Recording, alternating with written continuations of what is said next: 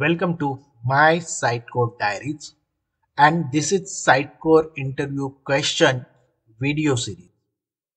Today's question is, what is data cache and how is it different from the Prefetch cache in Sitecore? There is another layer that is called as a data cache. This cache is to minimize the round trips to the database. It again pulls the item information from the Sitecore, but the different being it does it when the item is requested rather than a startup of the site.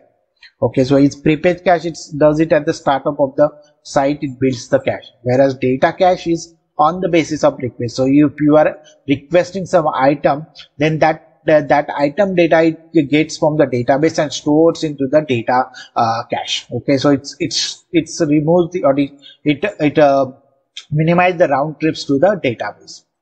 So difference between Prefetch and database caches: Prefetch is done at the start of the application, where a data cache is built when the item is requested. It will pull the data from the Prefetch cache if it is there, or go back to the database if not. So as we have already seen the layers how it is. So if the cache is available, if the data is available in the Prefetch cache, it get it from the Prefetch cache. If not, then it will look for the database data cache. If it is not there in the data cache also, then it will go to the database and build the data cache and then send the response.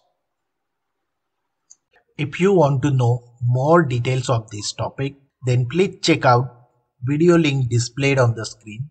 If you like this video, then please like, share and comment.